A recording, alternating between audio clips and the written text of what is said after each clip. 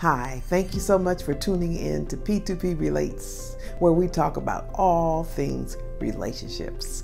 I'm Pat Renfro, and today we're going to talk about the potential danger of expectation. I tell you, we have lots of expectations.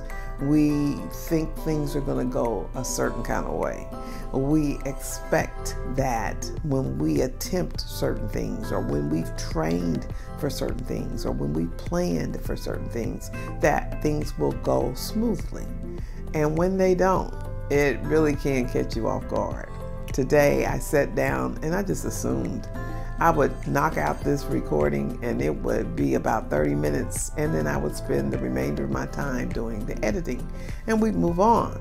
But instead, oh my goodness, so many things occurred that interrupted my flow, that prevented me from having the smooth progression of success that I thought I would have to do this recording. Psychology Today says that unrealistic expectations comes from premeditated resentments. Now, isn't that something? I honestly have never thought about that or heard that quote. That quote came from the 12-step process. And I guess I could agree with it in that, you know how a wife or a spouse or a partner will say, well, I shouldn't have to say it, you should know me. That's expectation through and through. So let me not get ahead of myself. We're going to talk about good versus bad expectations. An example of good expectation is I am going to graduate. I'm in school, could be at any level, and I've decided that no matter what it takes, I am going to graduate. That's a good expectation. It hurts no one. It puts no pressure on anyone else. It's a decision you've made within yourself. Let me give you a bad expectation. You, talking to a spouse, are going to cook. I don't like to cook, and you're going to do all the cooking. I decided when I was young that when I got married or in a partnership, I was not cooking. So if you want me, you're going to have to cook. Who is that infringing on? It's infringing on the other person that you've independently or individually decided was going to do what you wanted them to do. Who does it benefit? You. It doesn't benefit them necessarily unless they just love to cook and you fortunately met up with someone who is the opposite in that area and you all complement each other. But again, the expectation. So let me define expectation.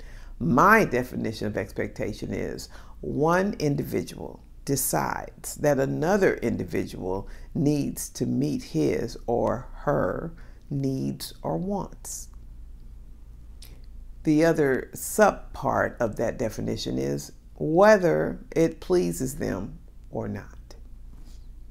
So you can see from a bad standpoint, expectations can be highly inappropriate because you can decide that someone is going to serve you on a certain level, whether they so much want to do it or not. And in your mind, that resentment might be that my daughter, when she was younger, used to just kind of joke with me and she'd say, you're going to do it and you're going to like it. And that's what expectation says. And expectation goes one step further, and it's probably when you're in the resentment mode. And I really don't care if you like it or not. You just need to do it. So when you get in that mindset in a relationship, it could be a friendship between two people. It could be a business relationship or marriage or dating. But when you get in that mode, what you're really saying is, I'm not necessarily in a mindset to respect fully the other person's will and preference. Take a husband, for example. The wife might say, for my birthday, I expect my husband to buy roses for me.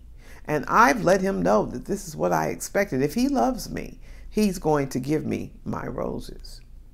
But the reality is, unless the marriage is broken and there's other problems that you are actually dealing with, have you given your spouse a chance to express his love for you in his own way, his own abilities, his own personality? Or have you mandated what he better do? And what we miss in our expectations is that many times we cause the other person to turn toward resentment because they feel trapped.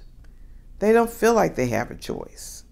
And yet, if you were to back up and really think about it, you might discover that, wow, they really cared about me in this way. This is how they were trying to show me. But we can get so bent on what we need and what we have to have in order to be happy that someone could come in a different package and we wouldn't even be able to accept the delivery because we've made up our minds it's got to be this particular way.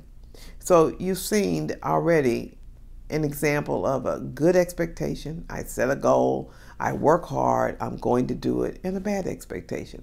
I'm going to mandate that someone else gives me what I want or else. And that's very dangerous in a relationship. It's very dangerous and it's very unhealthy because the reality is we need to give people the right to be who they are. That we are free moral agents. We were made with a choice. We get a chance to decide that we're going to do a thing or not do a thing. Now, just because we have choice doesn't mean all goes and anything's okay. Boundaries are always necessary in a relationship. Healthy boundaries that say this is okay and that's not okay. But expectation is an animal all by itself. And we have to be healthy. Actually, I learned this from my sister, my baby sister. She used to tell me a lot of times at the beginning of my marriage that expectations can kill a marriage. Because you're so busy deciding what you better get and what he better do that you're crushing that man or that woman. You're preventing them from having self-expression. And if you think about that in friendships, are you listening? Are you being a friend to them and being available to them? Or are you expecting them to serve you in certain ways? And when they don't, you may not ever say anything, but are you pouting? Are you holding back? Are you resentful? If I do something for you and I'm your friend, do I expect you to do something for me when that similar situation comes up? Easy example. I love birthdays and I love to acknowledge people's birthdays with cards. Or sometimes gifts, depending on what I come up with. Now, when my birthday comes, when I look around and no one's giving me a birthday gift, I have to check myself and say, okay, hold up. Did you bless that person with a gift or a card because you loved them and you cared about them and you wanted to let them know they mattered and you were glad they were born into this world? Or was it a tit for tat gift? You gave it to them because you expected that when your birthday came, they would do the same. You have to choose to check yourself on a regular basis, especially when it's dealing with expectations. So on the good side, when I told you about self-growth, I told you about deciding you're going to graduate. That was on the good side of expectations. Another good side of expectations is a gracious mindset. And what does that mean? It means that if people do nice things for me or in my honor, I would embrace it, enjoy it, acknowledge it, accept it, and just be there with it. But at the same time, if nobody did anything in that particular situation, how do I feel? And do I take that personally? Because if I take it personally, if I'm offended, that means I had an expectation that might have been a bit unrealistic or unfair. But if I'm gracious, then I say, oh my goodness, it was so nice of you to remember me. Thank you so much. I appreciate that. When people do comments on my channel after watching a video and they go, "Oh, you're so pretty," or "That was really good," or "I really like that. I'm going to share it with someone." I'm graciously thanking them. But if I had expectations, it might look like all my friends should like me. All my friends should subscribe. And the reality is, how dare I? Who am I doing this for? Am I doing it for people to help them with relationships? Or am I doing it for my glory?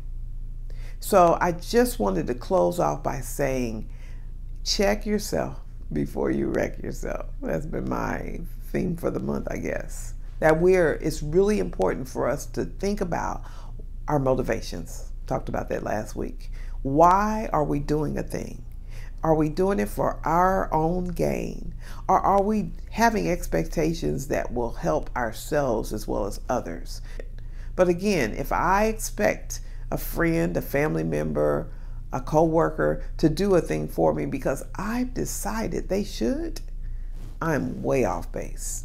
And I've got to back up. So I hope this was helpful. Your takeaway is to just ask yourself, how often do I have unhealthy expectations? And what are my expectations? And can I put some in the grid of healthy and good?